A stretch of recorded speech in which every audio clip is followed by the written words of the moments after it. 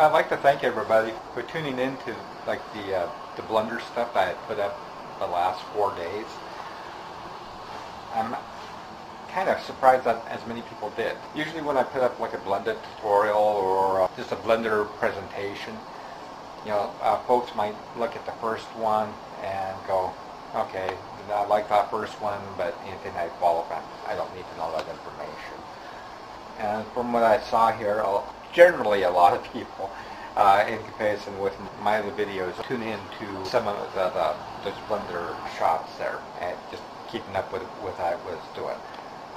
What do you think about that? Is that something that you'd like to see more? Does it help increase your desire to get into 3D like graphics and get into like doing 3D models and everything? I'd like to know. Go ahead and put it in the comments if you like. If you like seeing that kind of stuff, it is something that I'll probably get quite a bit more into. If not that, I'll show kind of the result of things.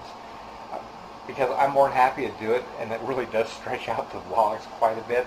Everything that I put in that Blender presentation, I did in one night.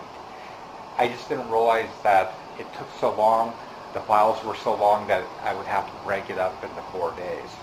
I hope everybody enjoyed that. We'll see what we can do next week. I've been thinking about adding on to my 4th channel that I developed about a month ago, but I haven't put any videos up on yet.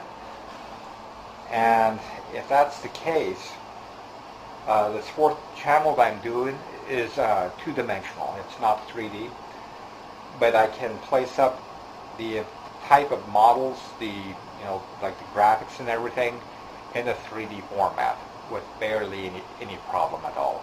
And in doing that, I would like to maybe do a behind the scenes with what I'm trying to do there, and then the finished graphic I would put into 3D on this channel, but the actual video would be on that channel.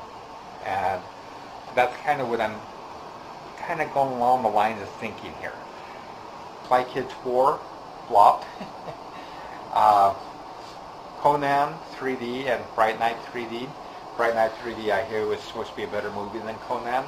Both of them flopped at the film house there.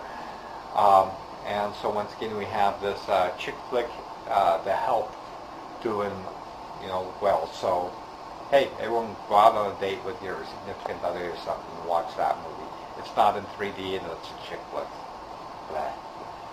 Hope everybody has a good night, and I'll talk with my brother tomorrow.